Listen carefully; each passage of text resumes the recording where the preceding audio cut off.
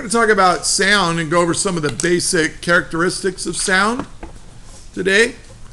And basically, I want you to know that sound is a longitudinal wave, that it has a fairly constant speed here we're near sea level, and where we are, the sound is about 343 meters per second. I'll write that down later. And that speed can vary a little bit, but not very much. If it's a cold, dry day, the air is a little denser, so the speed of sound is a little faster. If it's a warm, really hot, muggy day, it's a little bit slower. Not much, but a little bit. But we're just going to say, on average, near sea level, 343 meters per second. So we're going to talk about that. We're also going to talk about this thing called the Doppler shift. Have you heard of Doppler shift? How many of you ever watched like NASCAR or a car race on television? And they always have a camera down on the track, right? And you see the cars going by. What kind of sound do they make when they go by? Right? Just like that. That's not the sound my Tesla makes. Yeah, my Tesla goes quiet, stealthy, zero emissions. All right, and yet just as fast. All right. Okay. You're jealous. All right. Oh, come on. I just wanted to focus it. All right, sound. So let's review a little bit, though. Let's review. So we're gonna talk about what if I had a rope? Now I'm gonna get a rope or a spring or something. I used to have one. I couldn't find it this morning, so we'll have to use our imagination. So you have somebody holding a rope here, somebody holding a rope here, and then the person on this side starts waving it up and down. So they go up and down like this. So what kind of waves do we see in the rope? Well, we see the rope go up and down, up and down, or something like this. And it just keeps going. We'll talk about standing waves a little bit later. But now, and the waves move this way. So here's our speed of our waves moving through the material. And no whistling. And so, now look at what we've done here. This is what defines what we call a transverse wave. And that is to disturb the material, to put energy into the material. That's what a wave is. I'm going to put energy into a material. That energy is going to go through the material and transfer from one place to another. But the material isn't really going to change where it is. I mean, it might get disturbed back and forth, but when it's all done, the rope just stays where it is. So the direction of the speed of the wave, of the velocity of the wave, is to the right. But how did I disturb the material? By moving the material up and down perpendicular to the motion of the wave.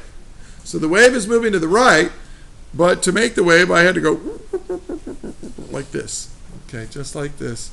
And look at him just move across the paper. Well, no, wait. No, that doesn't. That's pretty stupid. All right, stopping.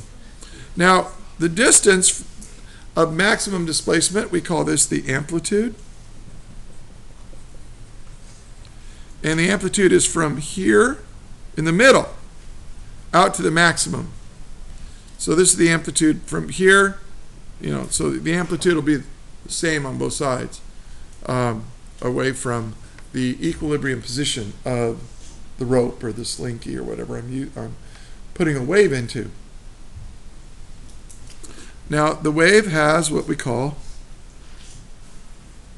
what does that stand for? It's wavelength. It's how far one complete wave goes. So this thing was over here, and then you wait, and then now it's over here, and it starts repeating its motion. The distance it goes, so it's the length of one complete wave. And it doesn't matter what you pick. I can start here, and the next time I go up, which is right here, so the wavelength is from here over to here, which is the same as from here over to here. So it's just the length of one complete oscillation, the length of one wave. Does that make sense? Okay? All right. Now, one of the aspects of this wave is that it has frequency. Like, how many times do I wiggle it up and down per second? That's called frequency. F is for frequency. It's the number of cycles or complete waves I make per second.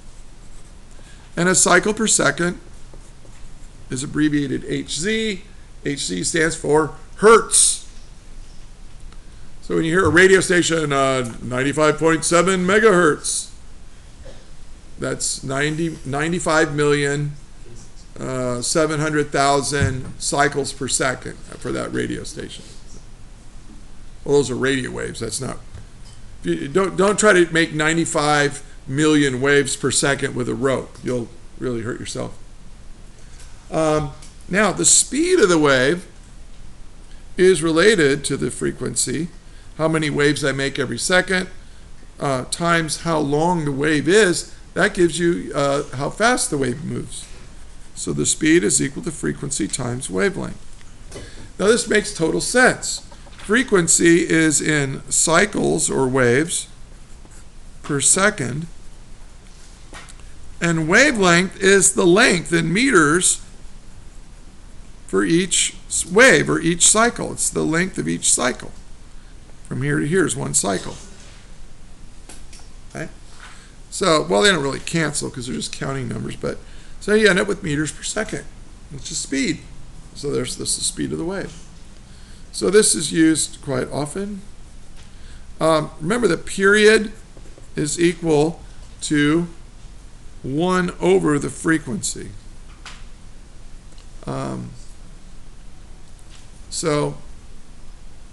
The period, so sometimes you'll see this, velocity equals the wavelength divided by the period. You'll see it written like that. And this is meters per second. Makes sense.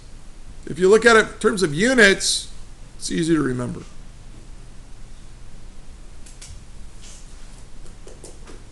Okay. And this makes sense too in terms of units. This is 1 over cycles per second. Right? Well, you reciprocate that, you get seconds per cycle. And that's what period is. How many seconds you have in one cycle of the material. Okay? Then we had these things called longitudinal waves.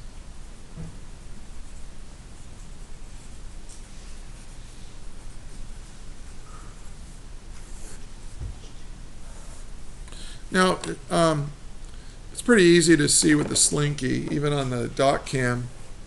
I'm going to, here, if I want to make a longitudinal wave, I move it back and forth like this. And that sends little compressions and rarefactions in the slinky. It's really easy to see with the slinky. Wish I had more of them. So let's do it. So you get an area squished in, spread out, squished in, spread out, squished in, spread out, squished in, and so on. Now these waves are moving to the right. But the way I make the wave, the disturbance I make in the material to make this wave is like this. Back and forth. So I'm going to go ooh, ooh, ooh, ooh, ooh, ooh, like this. And it makes these waves go through it.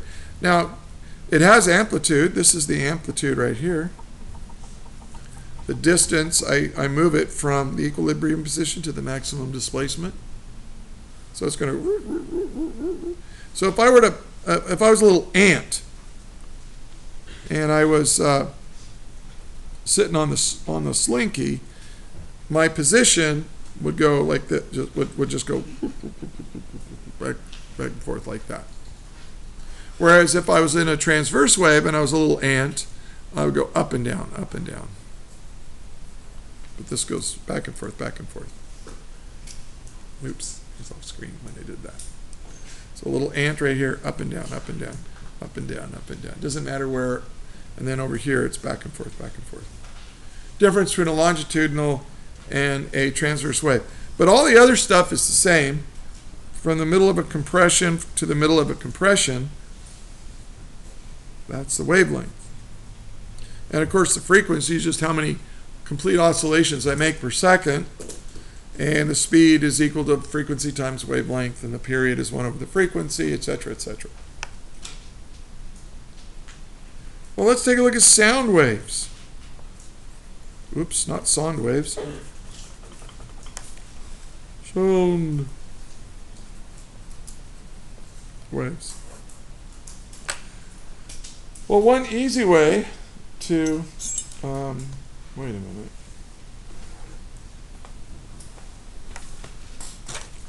What do I do with the tuning forks that I had out? I had some good ones out that, oh, great.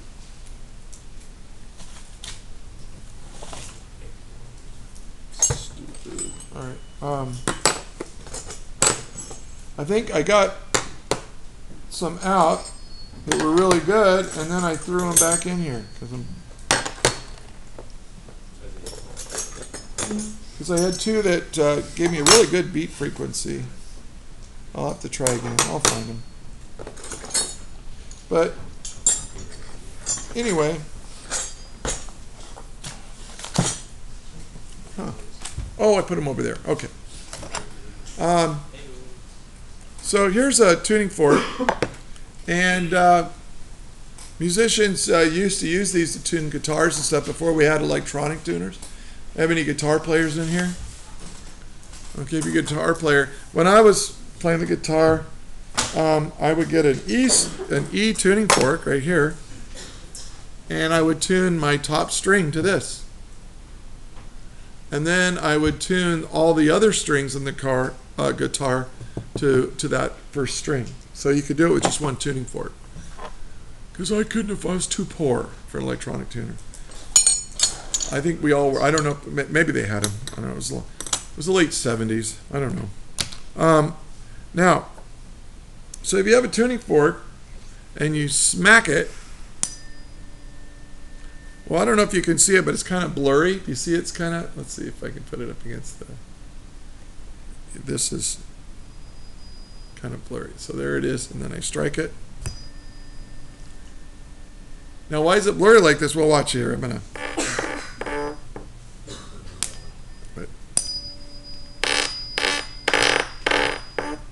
What? So it's vibrating back and forth. Not funny. All right. It's vibrating back and forth like this. Only this is really slow. All right. So it goes back and forth. Now, I think what I'll do is I'll just do one time of this tuning fork. I'll just trace it right here. Now, don't be gone next class period, because we're going to do fun with forks, and it's really is fun little lab. Now, so when I put this thing in motion, it goes back and forth like this. Back and forth, back and forth. Now, how many times per second does it go back and forth? In other words, what's the frequency? Well, it's printed right here. 288 hertz. And now, that may or may not be accurate, but that's what the manufacturer has told us. And they're pretty accurate. They're within 2 or 3 hertz of being that value. Then what does it do? Well, what are we surrounded by? We're surrounded by air. And so when it goes back and forth like this, it smacks into the air.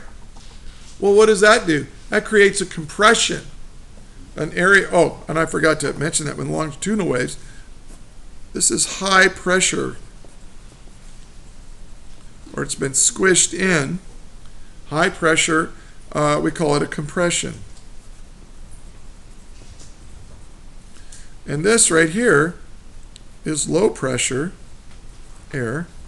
Well, this is a slinky, but in a slinky, if it's spread out, when the air has been spread out, low pressure, and this is called a rarefaction. A rarefaction, not a rare fraction. A rarefaction. It's just where the air is rarefied, or a little bit of a vacuum.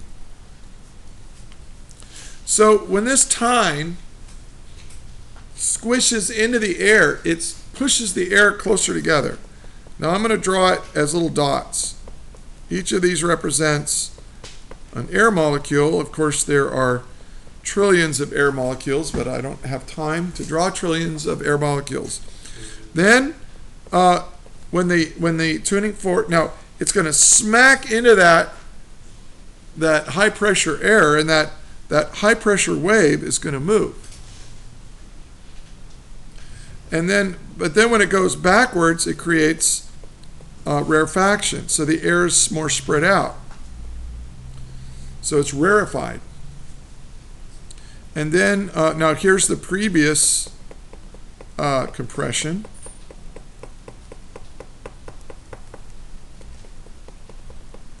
And then here's the previous rarefaction.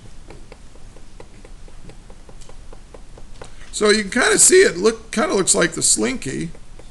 And then here's the compression. Again.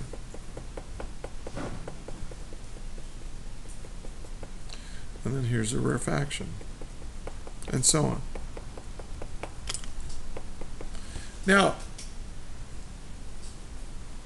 if you were to follow one little air molecule, the air molecule is not moving from here over to here. That's called wind. Okay, if you have air molecules all moving together across the space, that would be air flowing together. That's wind. But I am speaking to you now. I'm not blowing in your ear. I'm speaking out loud. Yeah, okay, don't get creeped out. The air molecule is doing this. Let's take a look at one little air molecule. How about this one? What is it doing? It's moving back and forth like this. It's going in such a way that that they'll move so that these guys are compressed and these guys are a little farther apart. And this might be even a little exaggerated what the difference in pressure is between here and here. Now, when I'm speaking to you now with sound, I'm making compressions and rarefactions in the air, and they hit your eardrum, and they physically move your eardrum. Little tiny forces through little tiny distances means I'm doing a little tiny bit of work on your eardrums right now. And your eardrum goes back and forth to match the frequency of the sound that's hitting it. That gets translated through three little bones, which hits a cochlea, which vibrates a fluid, which tickles these little hairs, which stimulates these little nerves, and they go to the brain. And it works for almost everybody. It is a miracle. It is amazing. If I was going to go into medicine, I'd want to be your ear, nose, and throat doctor. There's a fancier name. I can't remember what it is. But it's pretty amazing. It's pretty cool. All right. So sound is a longitudinal wave.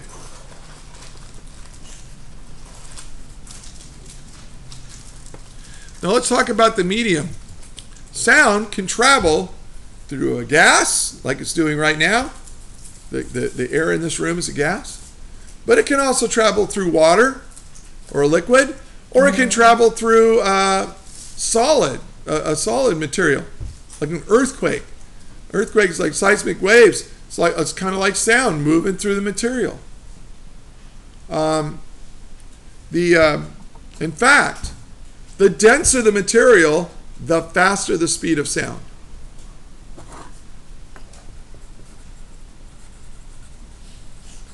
Went on screen? Yeah. The denser, center my paper here. The denser the material, no.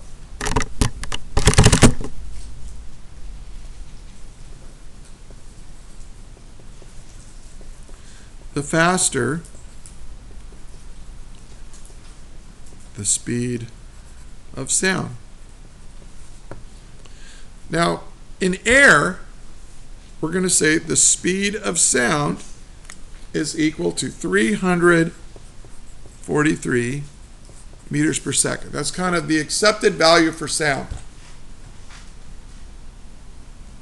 But if it's a cold, very cold, dry day, the air is a little denser, and it might be 345 or 346 meters per second. It'll be a little bit faster. If it's a really hot, muggy day, the air molecules on average are a little farther apart, so it takes more time for them to smash into each other to create a longitudinal wave. And it might be 340 meters per second or something like that. So it varies a little bit. You go up in altitude, the higher you go, the slower the speed of sound. Okay, because the air molecules are farther and farther apart, less dense. Now water, really dense stuff. And sound travels really well through water. And whales and fish are really well adapted for that. And whales, like humpback whales, they can sing to each other and they communicate across hundreds, sometimes thousands of miles across oceans because the sound travels so well through water. Now there's a sad part of this. We humans, with our ships, are making a huge amount of sound in the ocean, and so the poor whales are living in just really a loud ocean right now. So that's why I think we should put Teslas, and we should replace all those loud ships with Teslas. Someday Tesla will make cargo ships, and so, well, they would be a lot quieter, but think about it. I mean, these poor whales are just living in constant sound all the time. They've got human-caused tinnitus. It's really nasty. Anyway, the more dense the material, faster the speed of sound. And you've got compressions and rarefactions and all that. Now, there's a couple of really cool properties of sound that I want you to know. The first one is the Doppler shift. And you've all experienced the Doppler shift. If you've seen a car go honking its horn as it passes you, it'll, right? You've heard that. You can really hear it with, let's see, Doppler, my screen, yeah, Doppler shift. Now there are equations that describe Doppler shift, but I don't think for the purposes of this class, you're going to need to know those. You just need to understand Doppler shift conceptually. So let's suppose you have a car, and it's not a Tesla, unfortunately, but it's just sitting right there. And here we have a listener just standing here on the street. And they've got ears, and they're listening. Now let's say this thing is just sitting there. The velocity of the car is 0. It's just sitting there, and the guy starts revving the engine. It's one of these muscle cars, right? And so it's creating a lot of sound. And the sound is radiating evenly out into space, all around it. Now, if you had a listener on either side, I'm not drawing this very well, but if someone was behind the car or in front of the car, it would sound the same. Maybe it would be like, It would sound like that. But what if the car was moving really fast? Like 100 miles an hour? Doesn't have to be that fast, actually, but... So here's our listener standing in the middle of the road. Hope they get out of the way in time. Well, now what's happening is that the car is going to be moving in this direction. But the speed of sound in air is going to be the same. See, these are compressions, and they're moving at 343 meters per second. But now the car is moving towards it. So what happens is that the compressions in front of the car get spread out. I mean the compressions get squished together in front of the car, and in back of the car they get there's more distance. So the motion of the car is squishing in the sound waves. So let's draw these. Should have drawn the person a little closer to the car. So now the sound is hitting the person, the listener. But the so velocity of sound equals frequency times wavelength, right? But look at the waves here. The waves here are closer together because the car is moving towards the listener and it's squishing in those waves. And so, but they're going by with the same speed, but now they're closer together. So if you're over here, the wavelength is going to be shorter, which means you're going to hear a higher frequency, because when you multiply these two together, they have to equal the speed of sound. So if this listener with the car motionless might hear but this person, as the car approaches, is going to hear higher frequency. The higher frequency because the wavelength is shorter, but you have the same speed. Does that make sense? No? But the listener behind the car, here the waves are spread out. The wavelength is longer, so the frequency is going to be lower, and it's going to sound lower. So for this listener, as the car goes away, it's going to sound So this person hears this person hears and this person hears So, but if you're one listener and you're this guy and the car goes by you, you're this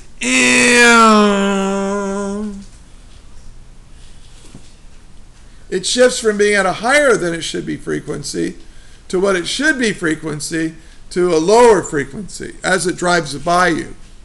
And you hear this and you can really hear it when you watch car racing on television, because they put a microphone right down there on the track, and the cars go by and you hear this but you hear it too, just not quite as pronounced. If you're on a 2-lane road and you're going like 50, 60 miles an hour and the cars pass you, when they're going the other way, you hear this you definitely hear a shift in the pitch from high frequency to low frequency, to a lower, like and that's the Doppler shift. And not only sound does it, but light does it too. And this is how we can tell how fast galaxies are coming towards, or stars are coming towards us or away from us, by how much their light is shifted towards us. We call that a blue shift, or away from us, longer wavelength, which is a red shift. And it's very, very precise. So Doppler shift, you're probably going to see 2 or 3 questions, maybe a couple questions on it on the AP test. And it's a pretty easy concept, I think, to understand. I don't think there'll be much math on it, but there'll be some conceptual type questions. Next thing I want to talk about are beat frequencies.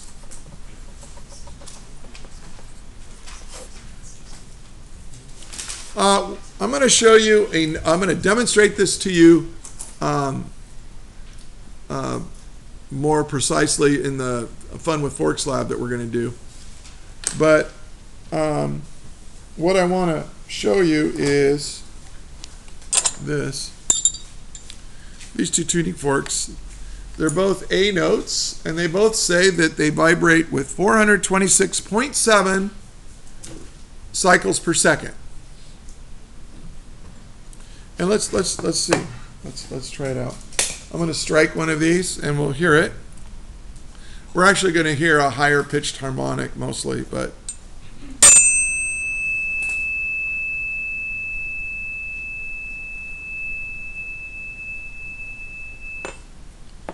let's try this one. Is it the same? Sounds the same, doesn't it? They're slightly off because I tested this ahead of time, unlike last period. All right, listen very carefully. This is really amazing.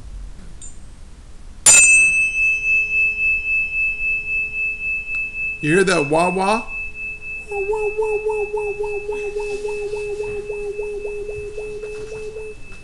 You hear the wah wah frequency? I don't know why they call it the beat frequency. I think it should be called the wah wah frequency. But again, they don't listen to me enough. All right.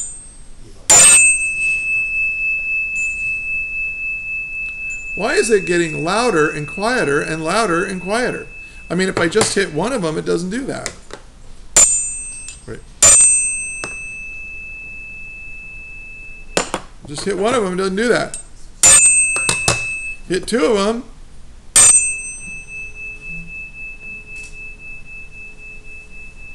It's because of superposition of sound of waves.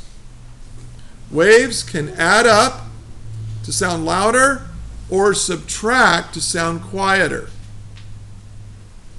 And so what's happening is that the frequency of this tuning fork is slightly different than the frequency of this. So these printed out values, one of them's a little off, or maybe they're both a little bit off, but they're slightly different from each other. Like it was going wah, wah, wah, wah, wah, wah, wah, wah. So that's about, I don't know, 1 hertz, maybe a little less. So one of these might be 526 and the other one might be 527. So they're off slightly. So the beat frequency, F sub B, is equal to one tuning fork minus the other tuning fork. But you take the absolute value. You don't really know which one's higher or lower just by listening to the two of them. You just know one of them is higher in frequency than the other one by the amount of the beat frequency. And well,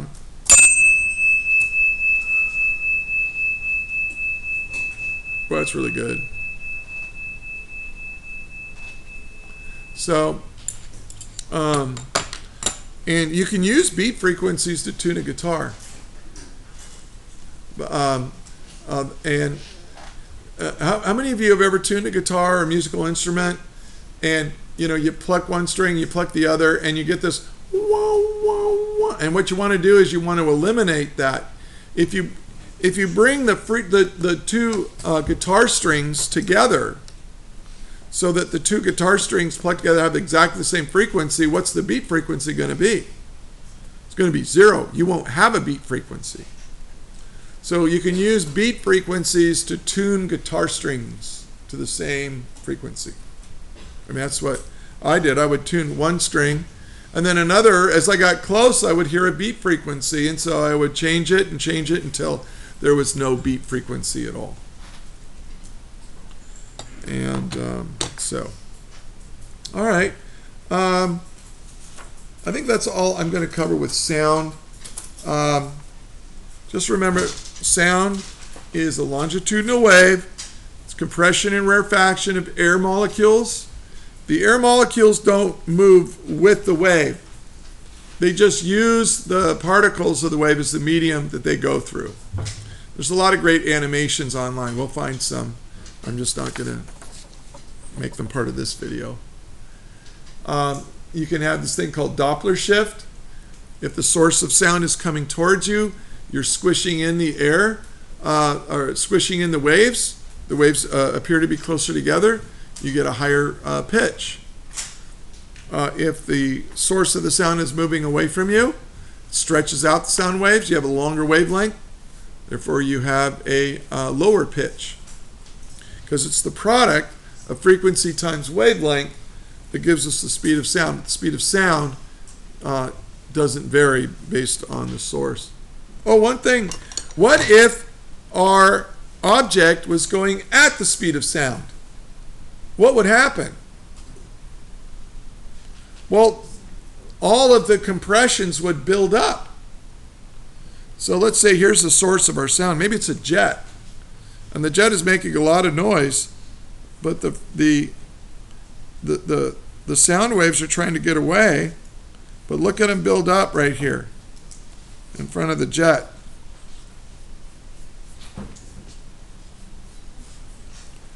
I think I'm doing okay with this. And so, like, if this is the tip of a jet, maybe here's a jet flying. Here's the wing. It's like a supersonic jet. You get this area of extremely high pressure air because it's one compression buildup on it. It's just squishing that air in really. And what you come off in a 3-dimension, I can only draw in 2 dimensions, but you get what's called a shock wave. And have you ever heard of sonic boom? That's this shock, this built up wave. And if you're on the ground right here, let's say you're standing right here below the jet, when that sound wave comes past you, you hear this big boom. And now, and it's nasty. If you're really close to that jet, it can rupture your eardrums. It can be bad.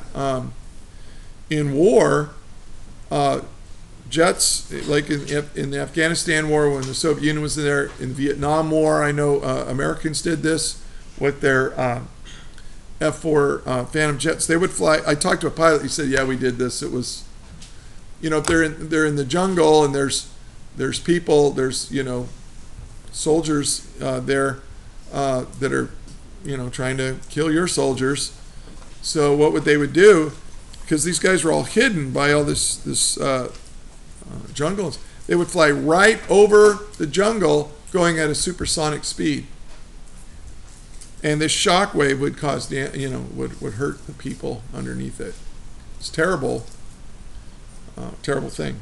This is why we don't allow supersonic flights in and out of airports with supersonic transports, because the shock waves, would really be disruptive to cities.